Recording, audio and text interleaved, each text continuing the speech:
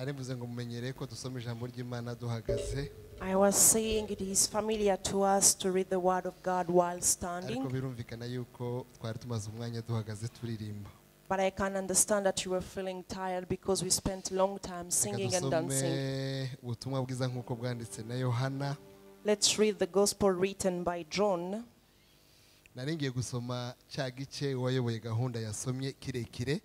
I was about to read the long chapter read by the moderator of the service, the long chapter of Psalms,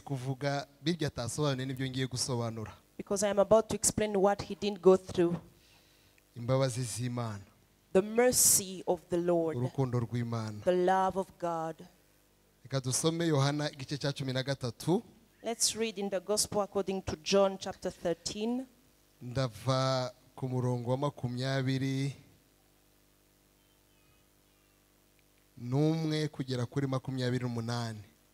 We start by verse 21 through to 28.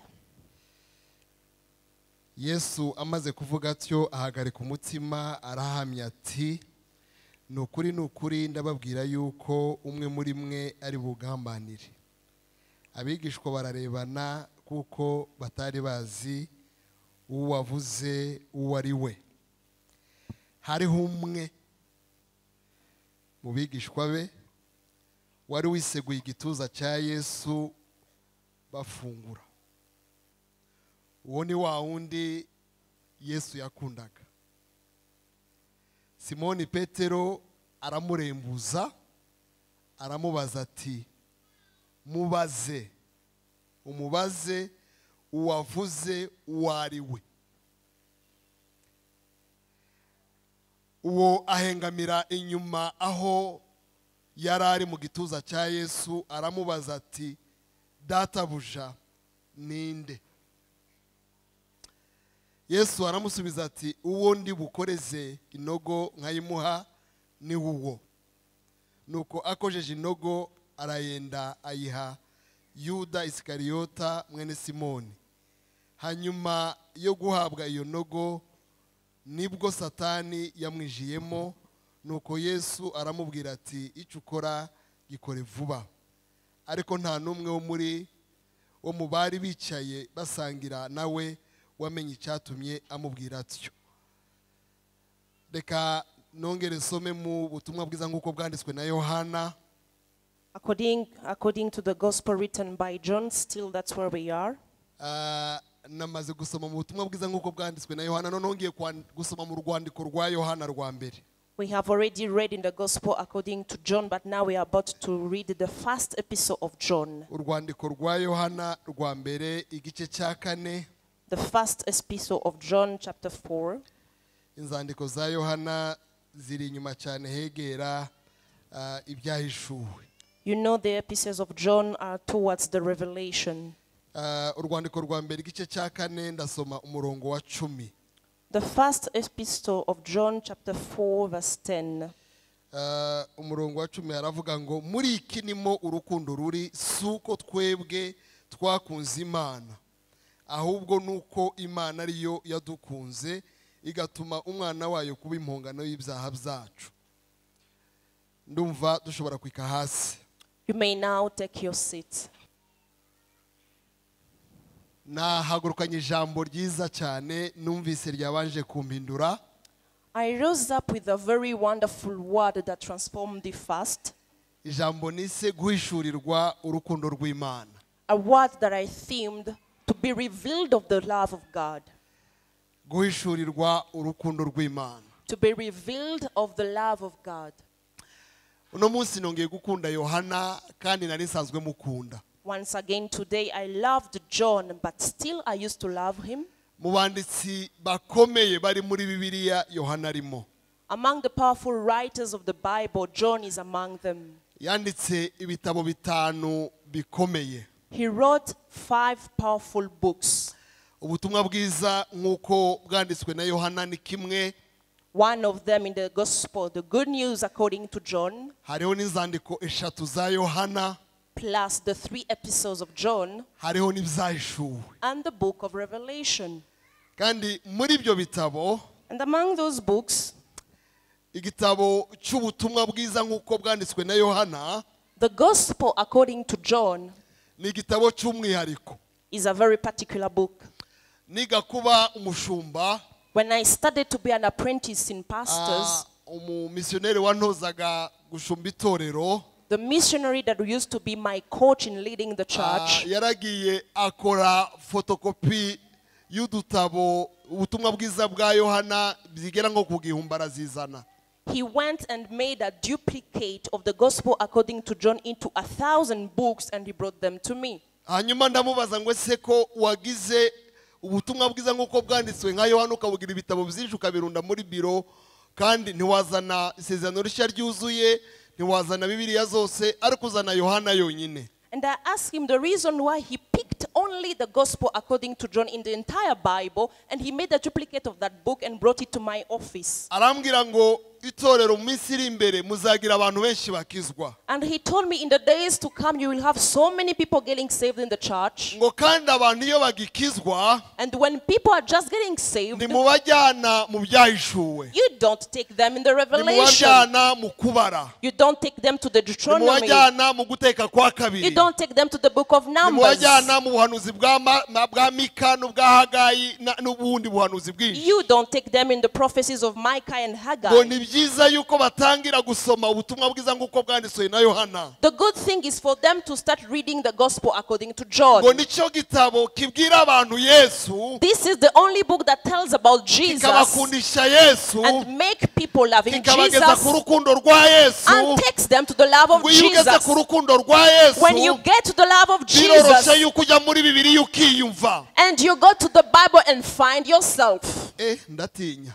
And I was so shocked. Ndavuga ni Bibiliya buriya Yohana nicyo gitabo gikomeye cyane. I wondered about the Gospel according to John in the entire Bible. Ariko ntangira kureba n'ubundi uko cyanditse. But I started studying this book. Mwibuke nigeze kubabwiriza hejuru ya Yohana 3:16 yakunze abari mwizi cyane atanga umwana we w'ikinege. You remember the teachings we had about John 3:16. The God loved the world so much he gave his only begotten son. Abanyabwenge bajya bita igitabo cya Yohana Philosophers like to take the book of igitabo John cy'urukundo rw'Imana. as the book of the love of Hanyuma God. bakita Yohana ubwe Then they call ngo ni John apostle of love cyangwa intumwa y'urukundo. the apostle of love. Yesu ahimbazwe. Praises to the Hari Lord. impamvu ebyiri zituma babimwita. Two reasons of this name. Impamvu ya mbere, The first one, ari mu bantu bakeya he's among the few men banditse cyane that wrote a ku lot rukundo rw'Imana. about the love of God. Agiye gusa n'iriya zaburi twasomye.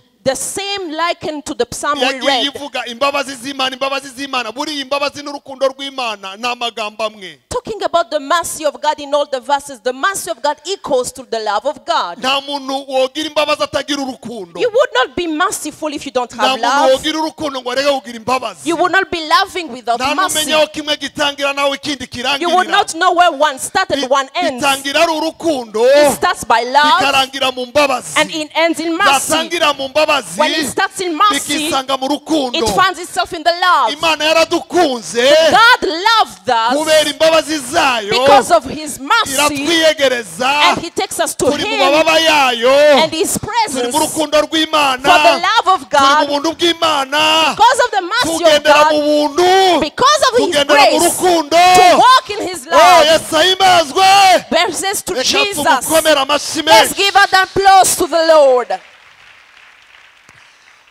Hari ikindi kintu cya kabiri kidasanzwe gituma bamwita intumwa y'urukundo. The second amazing reason John is called the apostle of love. Buriya ikintu umuntu yavuze cyane kiraruha kikaba we. When you talk about something a lot, you become that very thing you Kiraruha talk about. kikanamuhindura. It changes you. Nubyuka mu gitondo uvuga amasengesho, When you wake up in the morning talking about promises, azahindura ubuzima bwawe. the moment you see them, it will change your Nubyuka mu life. gitondo usoma ijambo ry'Imana, In the morning, if you read the word of God, izahindura ubugingo it bwawe. will change your soul. Nubyuka mu gitondo uvuga urukundo, If you wake up talking about love, bizavuga indimi, bizavuga ururimi rwawe, you will bizaruhindura. just speaking about the tongue of love. Iyo uvuga urukundo ukavuga urukundo ukavuga urukundo ukavuga urukundo biraguhindura ukavuga When you urukundo talk nyine. about love a lot, you are changed by love. Abasoma biriya bitabo twasomye twavuze bya Yohana, when you read a lot about the books written by John, muzasanga iyo yandikiraga abantu yaravuga ngo bakundwa. at one point you will see that he talks about beloved. Yohana niwe wenyine wagiye kwandika akajyandikira abantu akababwira ngo bakundwa. John is the only one who started chapter by Akavuga ngo beloved. beloved, akavuga ngo bien-aimé, Beloved,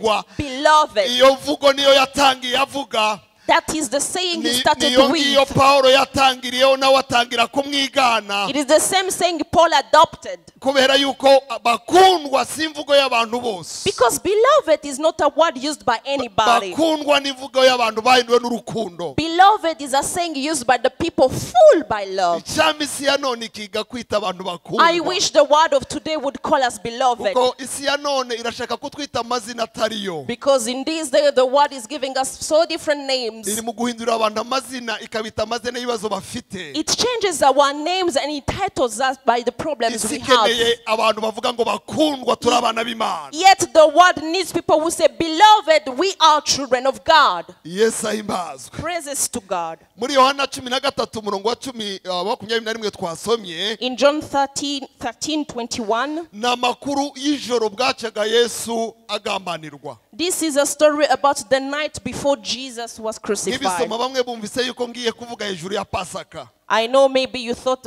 me talking about the Passover, Ariko na makuru meza cyane. but this is a very good news. Kandi kuriya navusomye birebire. And because I talked about so many things, Ndakuramo ijambo rimwe gusa. I will just pick one Ijambo word. rivuga ngo umwigisha Yesu yakundaga. The word that says the disciple whom Iryo Jesus jambo loved. ryankuruye rituma soma hariya. This is the word that I picked. Yesu ahimbazwe. Praises to Jesus. Nushaka kwimenya neza, If you want to know yourself, uzarebe inshuti zawe. look at your friends. Inshuti z'umurozi The wrong friends, poisonous friends, zituma nawe aba umurozi. they will make you to be a Inshuti witch z'umusambanyi doctor. The friends coming from nawe fornication, zimigisha ubusambanyi. they will make you a fornicator. Inshuti iyo zari abajura When your friends are thieves, nawe zimutoza ubujura. you also become a thief. Iyo ufite inshuti z'abanyamasengesho When you have prayerful nawe friends, utangira gusenga. you become Iyo prayerful. ufite inshuti z'abana beza When you have good nawe friends, zigusiga ubwiza. they make you to be a good Iyo ufite person. inshuti zivuga neza When you have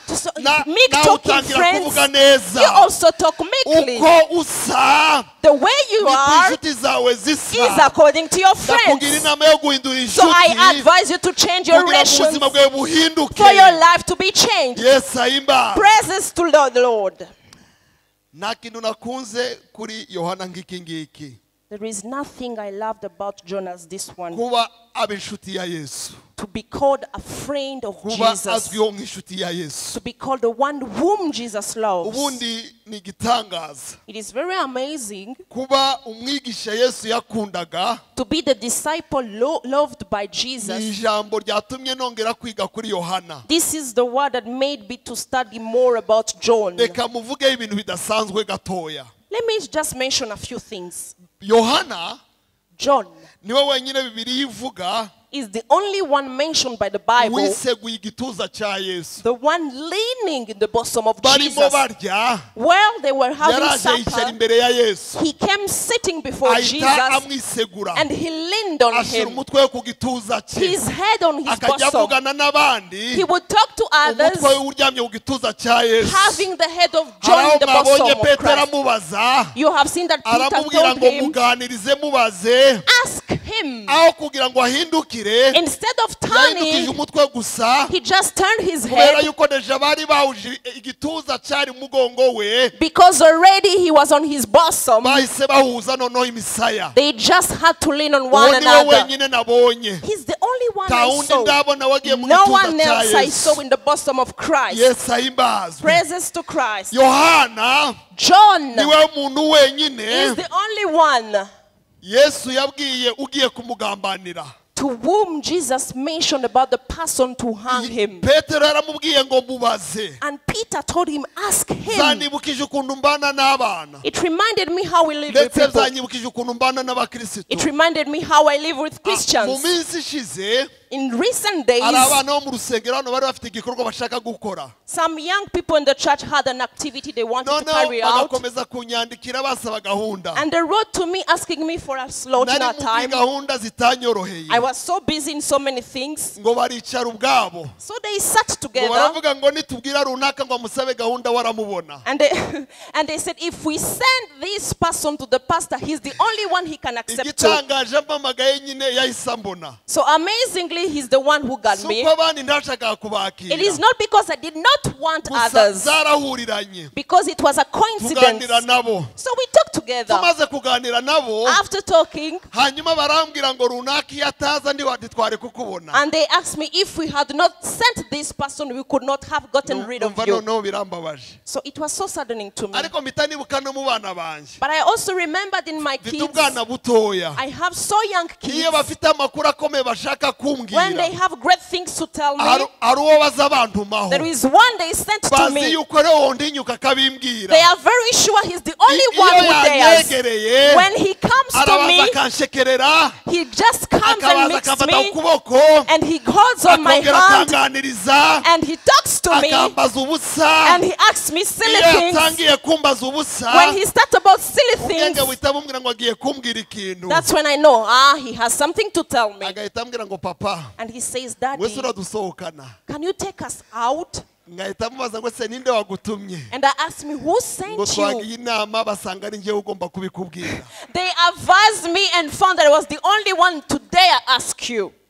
Abigishwa bose bari bicaranye So na all, Yesu. all the disciples were together with Yesu bose Jesus. abwira amakuru y'umuntu ugiye kumugambanira. Jesus told them about someone to betray him. Hanyuma amaze kuyavuga, When he talked about that, Petero arembuza Yohana. Peter motioned Abona John. nta wundi muntu wabaza Yesu ayo makuru. He knew nobody else would dare ask Harimo amabanga Jesus. akomeye. There was a great secret Yari in agiye there. kubabwira ngo abantu yakuye mu miryango iwabo, He was about to tell them the people he got out of their abantu families, yakuye iwabo mu mirimo yabo, the people he got out of their kuri bene professions. Zebedayo yasanze ku bantu baroba, The sons of Zebedee, he found them on the abantu shore. yahamagaye akabagira abigishwa bagendana nawe, The people he called to be disciples to follow yari him. agiye kubabwira ngo muri bo harimo umugambanyi. He was about to tell them, among you, you have a Babona ayo betrayer. makuru si buri muntu wese wayamubaza. It was not anybody to ask Jesus. Babibwira Yohana. So they sent John. Babibwiye Yohana ngo amubaze, When they sent John to ask kubera him, yuko Yohana yari yarubatse umubano, because John was in a strong ntabwo yabanje relationship, kumujyana ku ruhande, he didn't take him in a private. burya yari amuryamye ku He was already gituza, on his bosom. yahise ahindukira, He just turned aramubwira ngo ninde, and asked him, who is nawe that? aramwongorera, He whispered, aramubwira ngo nuwo duhuza he mu said, isahani. the one you will pick from the plate together. Oh, hari amakuru batabwira ubonetse wese, There are news you will not tell hari anybody. amakuru abantu babwira inshuti, There are news you tell your hari friends. amakuru abantu babwira abakunzi, There are news you tell your hari close amakuru friends. Imana ijya ivuga ari uko runaka yabonetse. There are news God will say only one Hari person abantu benshi available. Sodoma, It is not in hari Sodoma. abantu benshi Gomora, There were so many people in hari abantu Gomorrah. benshi Yamani. There were so many people in Oh, Haman. Yesu ahimazwe. But Jesus' Ariko presence. umunsi Imana yagomba kuvuga amabanga, But the day God has to say those yashatse secrets, Aburahamu, He went to umukunzi Abraham, wayo, his lover, iramubwira ngo and He told him, sinorombura umudugudu, go to that city. sinorimbura umudugudu. I cannot destroy it Ndakuganirije. unless I tell you first. Uzi ko Imana ijya ishaka abantu iganiriza. Did you know that God sometimes look for people to talk Niyo to? ya mbere ikunda abajyanama.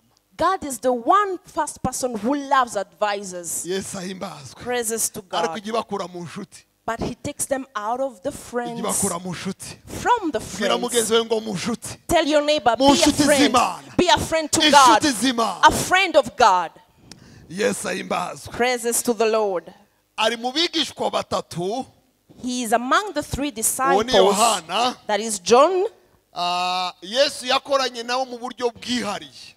whom Jesus worked together in a particular way.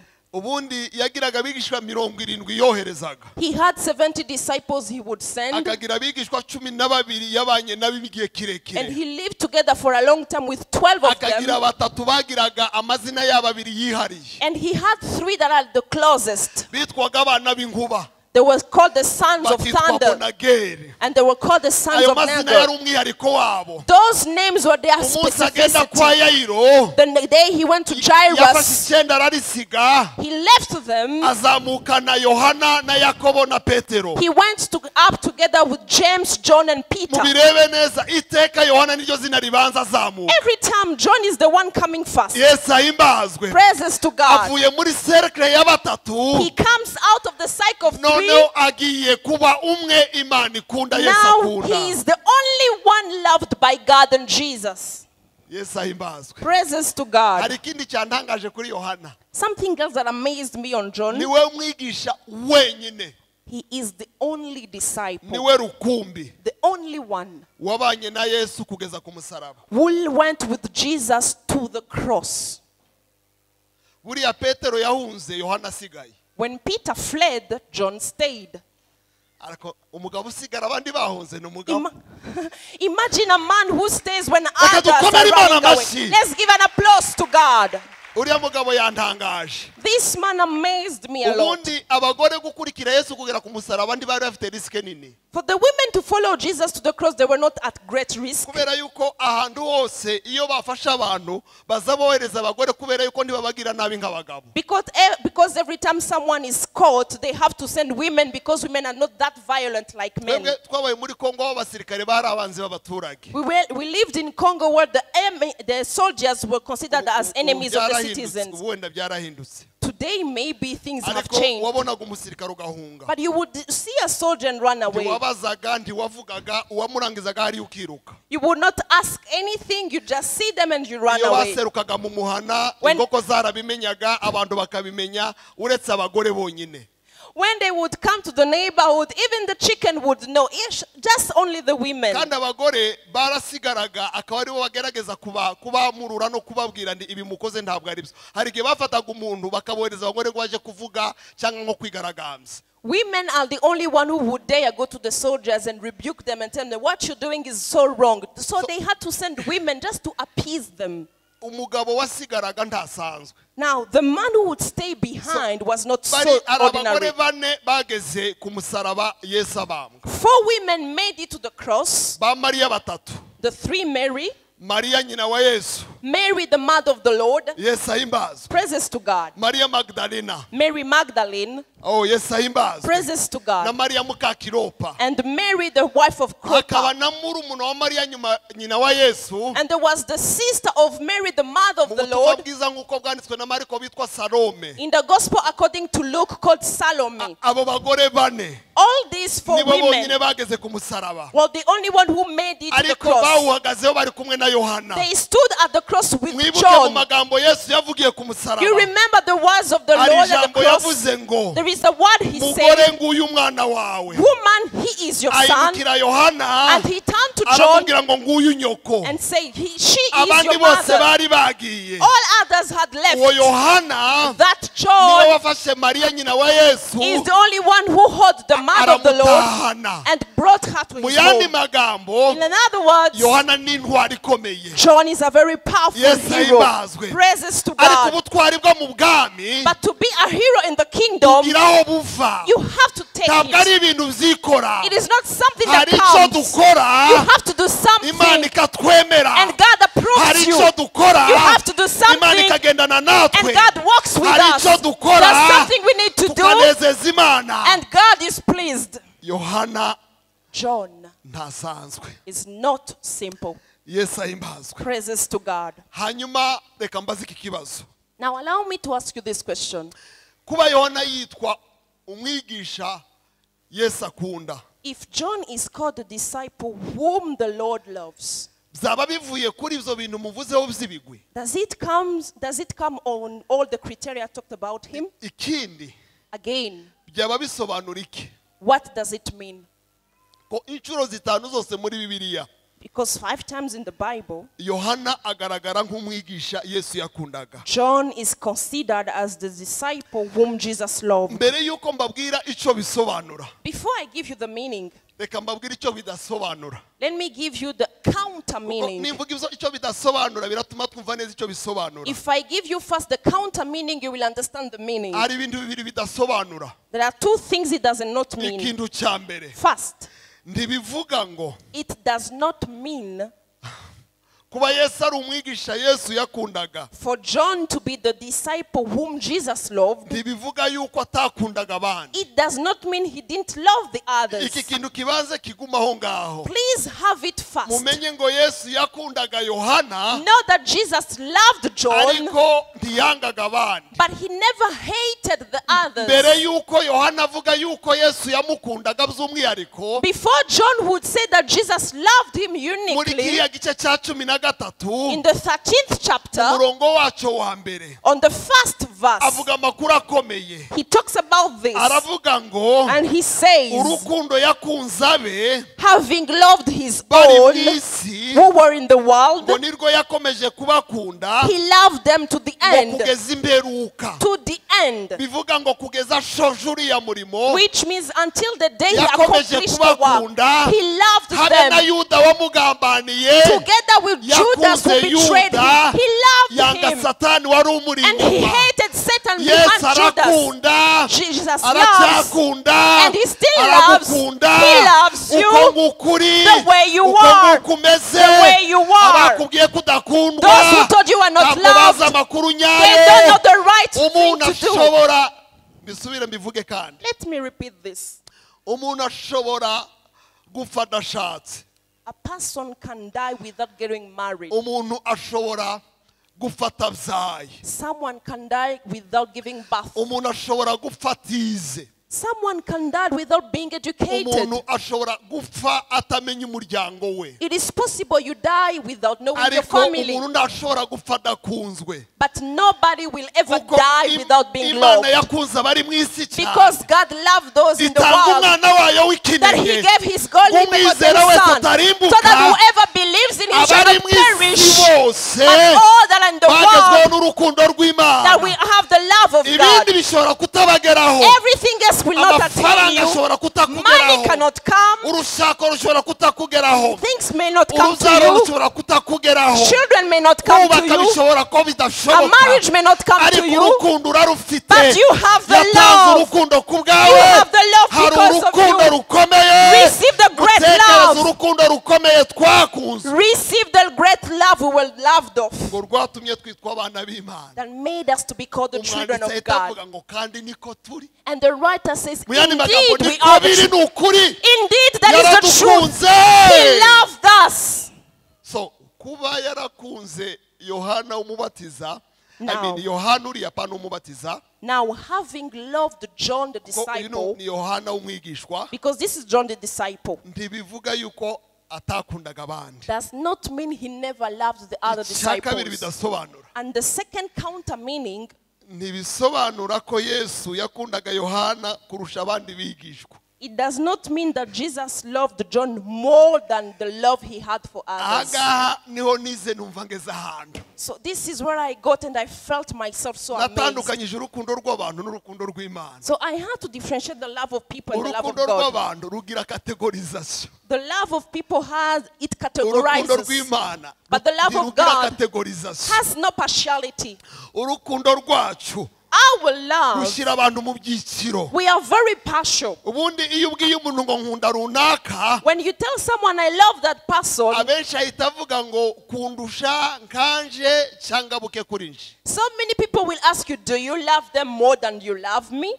kuko nicyo kibazo kiriho. Because this is the current problem we Umaze nko have. gushaka umugore, When you are married to a woman, uzigera uvuga ngo nkunda runaka w'igitsina gore wumve. you will never dare to say that you love another woman. uzumva ukuntu inkuba zizakubita. Now you will see thunders coming upon you. Umaze gushaka umugabo, When you're already married to a uzabe man, ngumubwira ngo uriya mugabo hariya ndamukunda. be careful to say that I love that other man. Wumva ukuntu inkoni zijya ziryana. You will feel how you can be beaten. Kubera yuko iteka urukundo rwacu rurakompara. Because our passion is our love is always passion. Ni za égal, ni za moins que, ni za plus que, ni superlatif, ni comparatif gusa. It is about more than or less than. It is about comparison. Urukundo rw'amadegre n'amadegre. It is about degrees. Degré de comparaison. Levels of comparison. Variabilité. Variability. Catégorisation. Categorization. Vuge gute. How do I say it?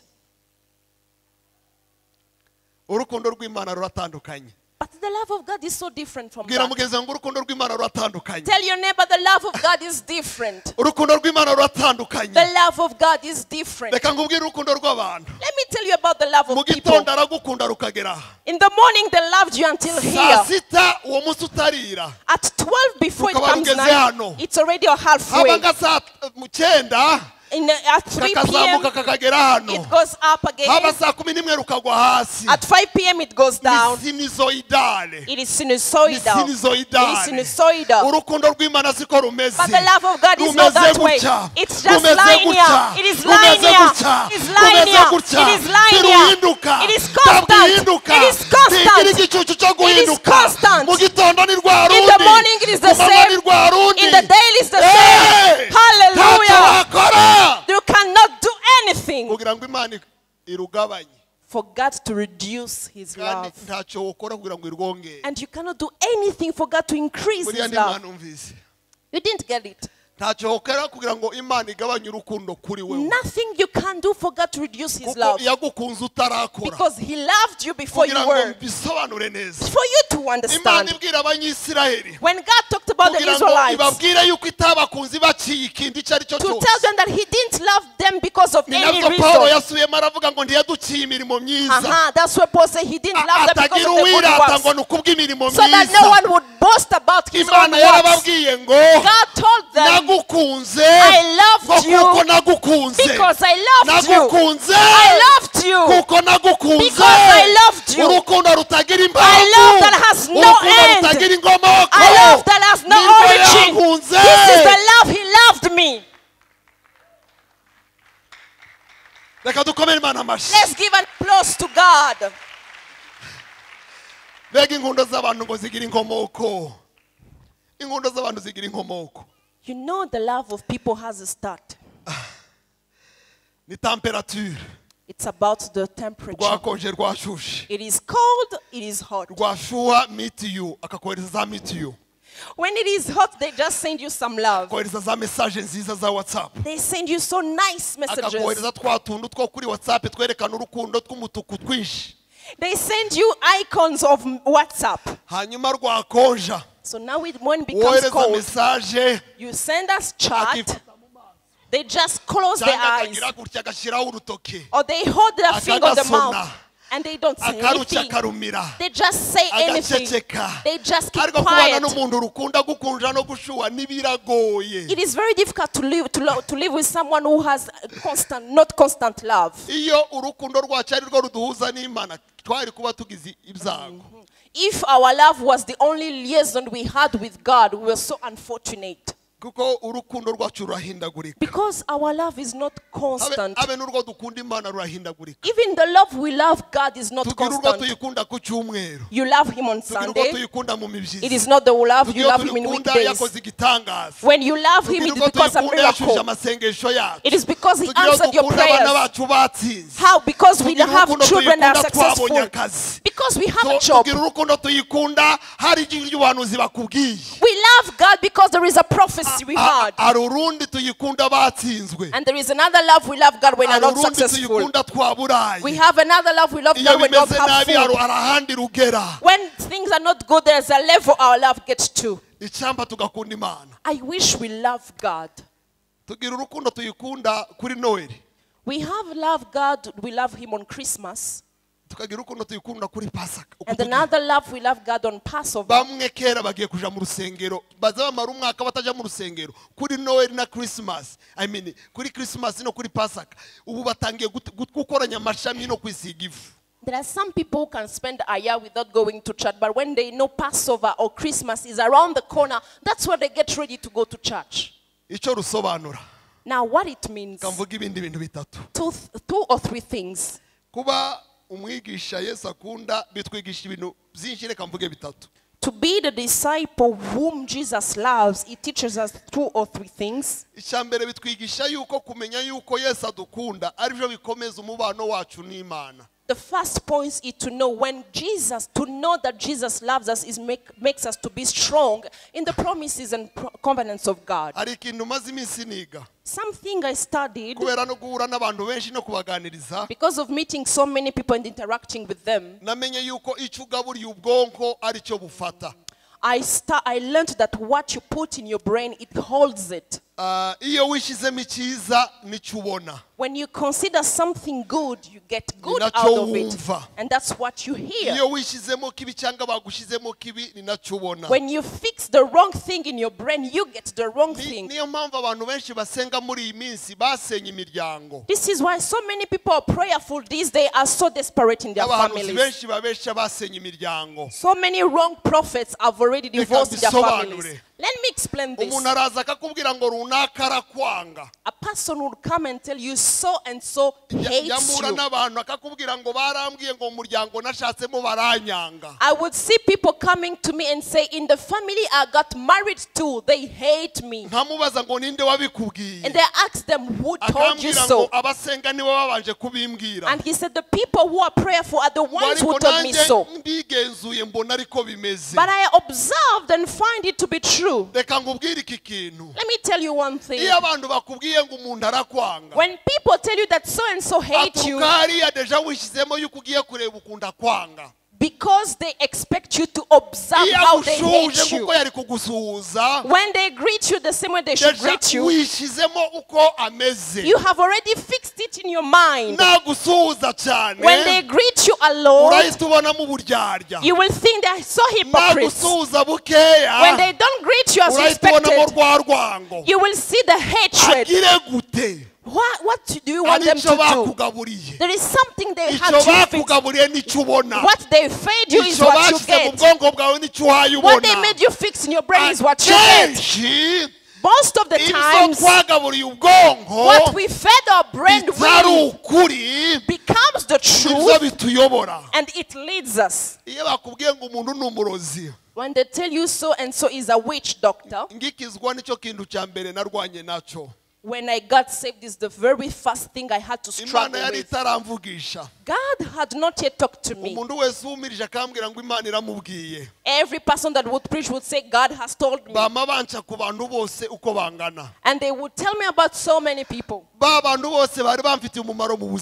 All the people that were so useful in my life, I had to get rid of them because they told me so and so is bad. And they would come there because we used to be friends. When we want to meet, I started to rebuke.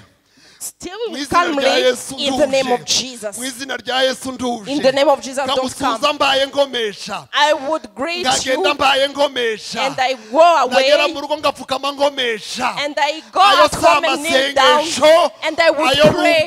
But those are not prayers. That is the fear that will never take you to heaven. They don't have any power over you, because we have the word of God. The word is so strong. But if my life was depending upon a son of man, I would so pitiful. A son of man just decided that one morning I will not live, and I take it for granted. I think it is true. What you fed your brain with is you. Nubugaburira ijambo ry'Imana. If you feed your brain with the word of God, this is why Paul wrote, and he said the word of God, let it be in you, abundant in wisdom, and according to your gifts, and taking away the fear. Do not hear what some of them say, that he is a witch doctor, that say they will run away. They will come in one way, and they will run away in 7 ways. Say that there is no weapon forged against me that will prevail. And stand in the name of Jesus and say we are more than conquerors. We are more than conquerors. This is how I live these days.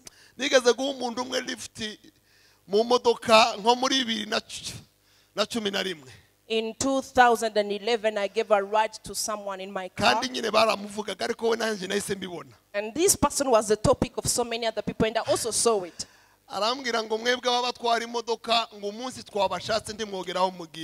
And he told me, you were driving cars, the days we want to get you, will never go anywhere. And I told him, go and try just once. Even until today, I still drive. I drive. Even today, I still drive. Praises to God. What you have fixed in your mind. Now what I mean is this. The great thing I heard from this word, what John had fixed in his brain, he just took his brain and fed it the love of God and fed it the love of Jesus. And he would say, Jesus loves me. And he would say, I am pleased by the love of Jesus. He loves me. He loves me. And the love had made him Jesus to the cross. And he loves me. He loves me. In the morning he loves me. In the day he loves me. In the evening he loves me. When I am hungry he loves me. When I am full he loves me. He loves me. When I wake up he loves me. In the city he loves me. Among the city he loves me. On the journey he loves me. He surrounds me. The love of God surrounds me. Hallelujah.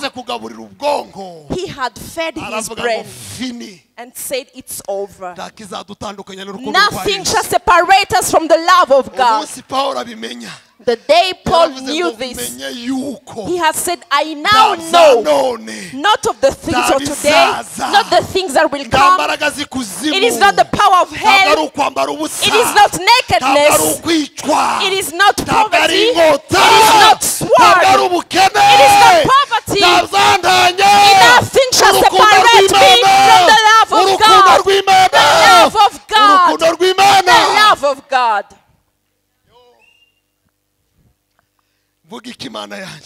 What shall I say?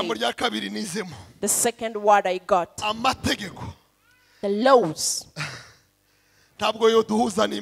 Laws will never make you connect to God. Only grace takes you to God. There is something very unusual. The laws were so hard even to the good among us. The laws were difficult to the great among us. The laws were too hard for those in salvation. The laws were too hard to those of our time, the time of the Old Testament, the New Testament, the Bible. Even Moses, who received the laws, were never managed to have the laws. Even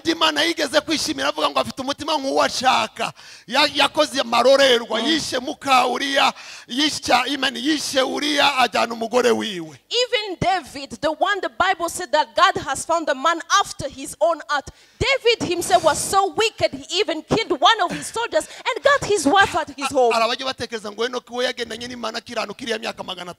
There are people who think that maybe because he walked with God and because he was so righteous, he lived all those 300 years. That's not the case in the Bible. The Bible said that Enoch walked with God and God took him. When they come back again on him, in Hebrews I think, they said Enoch pleased God. But in our times, there are still people who please God. Because we can sing and He's pleased. David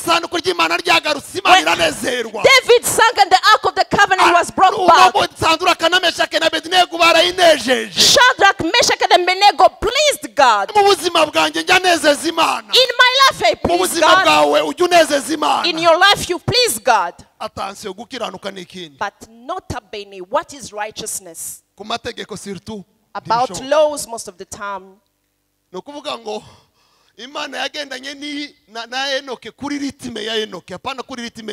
Which means God or Enoch walked with God on his own rhythm, not God's rhythm.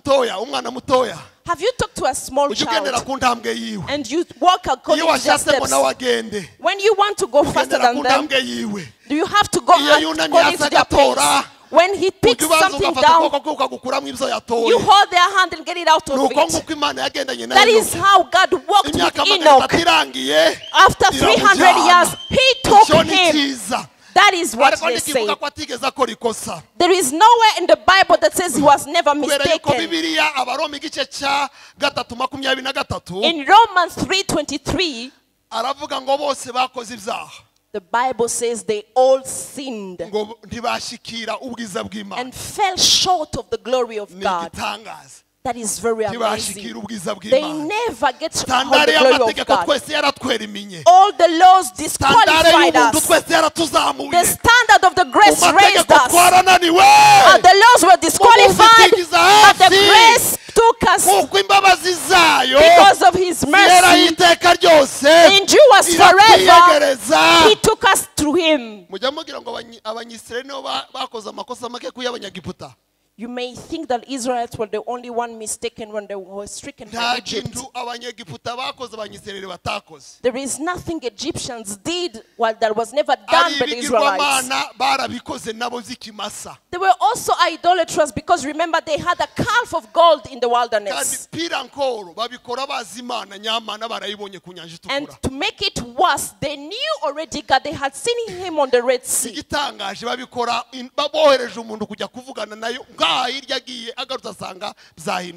The most amazing point about this, they saw Moses going up on Mount Sinai, and then when he came back, he found them worshipping a calf of God. The laws.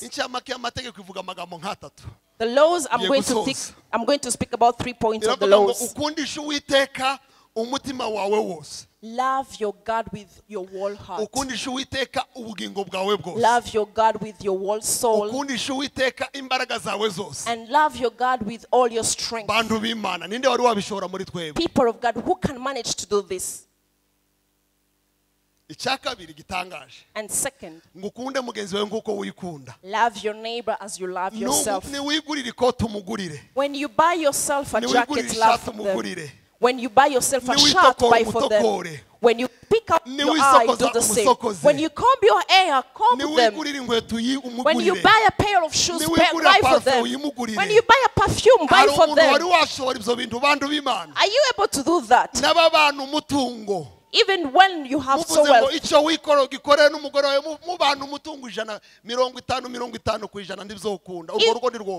Even the people who are married together, you even fail to have your wealth divided into 50-50. It cannot be possible. You cannot share everything.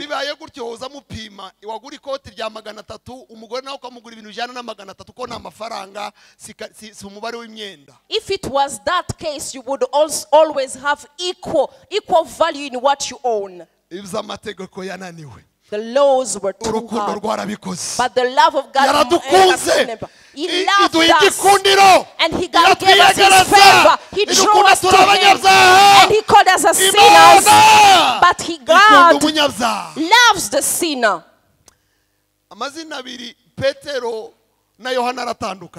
The two names of Peter and James and John.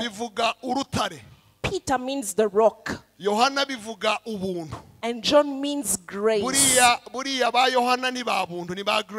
know the people that are called John, it's about grace.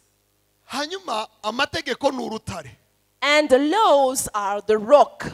imbabazi zibonerwa mu rukundo mu buntu. Mercy is found in grace and love. Petero yashatse gukurikira Yesu. One day Peter wanted to follow Jesus. Petero aramubwira ngo ndagukurikira aho uja hose. And Peter told Jesus, I will follow you wherever you go. Yishakamo imbaraga zo gukunda Yesu. He just dig power in himself to love Jesus. And he was convinced he will be able to do it. Petero ni sinonime y'idini. Peter is synonym to religion. Do not wonder if the Catholic Church is built upon Peter. It is about the laws. The synonym of religion. And Jesus looked at him. He could not dare tell him because he's a human being. He would not. And he said, this is how it is. Before the roost will rock 3 times, you will have denied me.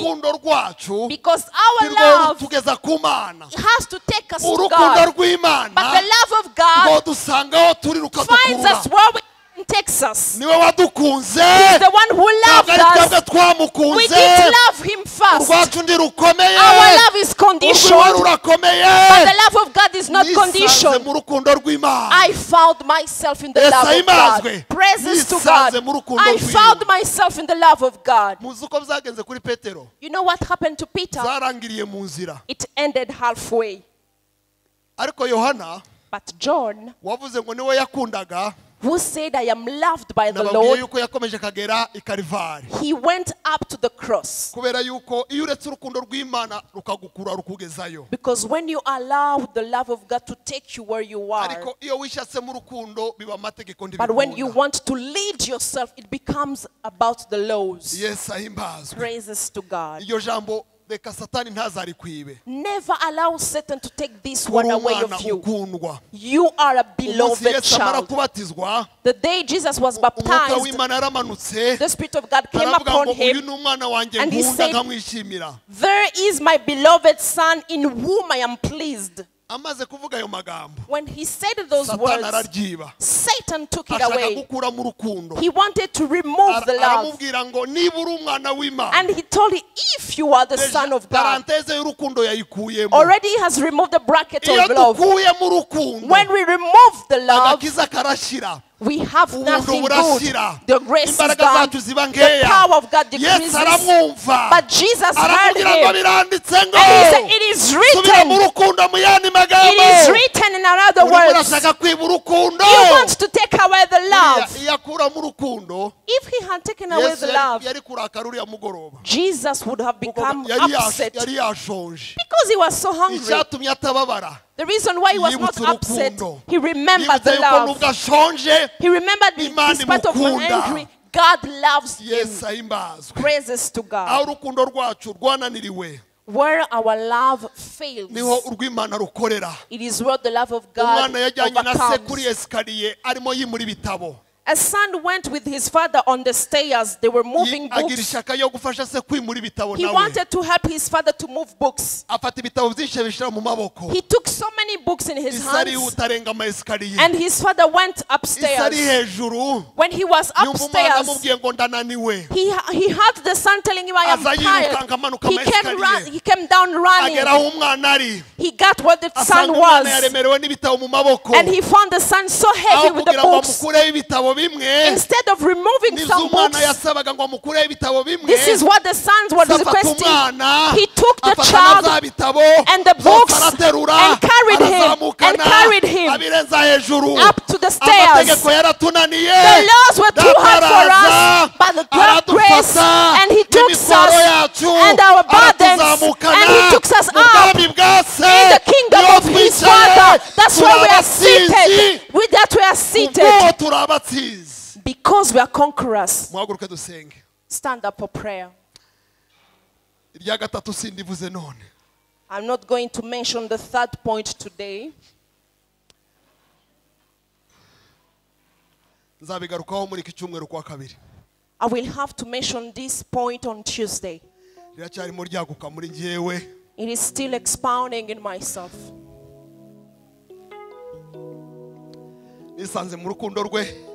hagira abarimba iyo ndirimbo nisanze mu rukundo rwe yambereye uburuhukiro I found myself in the love of God and it became a hiding place to me.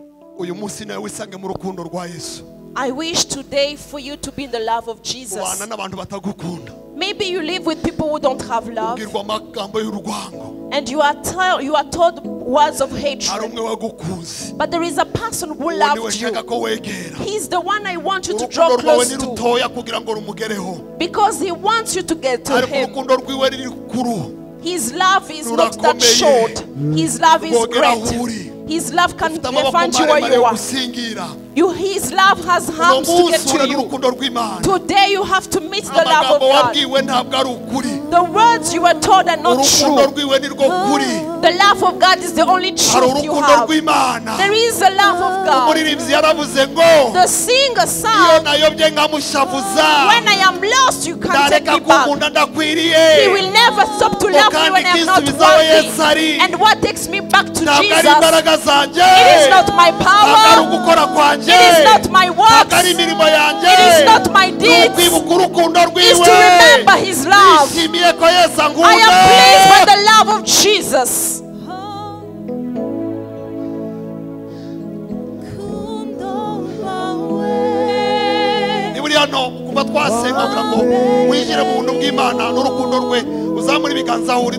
As we are singing this song, enter into a spirit of prayer. Raise your hands and pray about the love of God to come in your heart. Raise your hand where you are. Tell God, my love is not sufficient, but your love is sufficient to me. I love you because you loved me. You loved me when I was a sinner. You loved me when I was not worthy. I praise you for your love. Let's pray. God, I praise you. We were not worthy. We were wanderers. We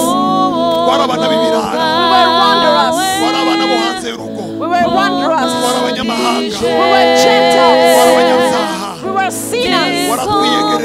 But you drew us close to you. Because of you we are with you. By the love you gave us. You gave us people of favor. We praise you, God. Because you love us. Where we are not worthy. We praise you, God. Because you love us. When we are evil. My God. May everybody find themselves in your heart. Today as we're gathering here as we are. May your love come. Thank you, my God. We give you all the praise. We give you all the praise.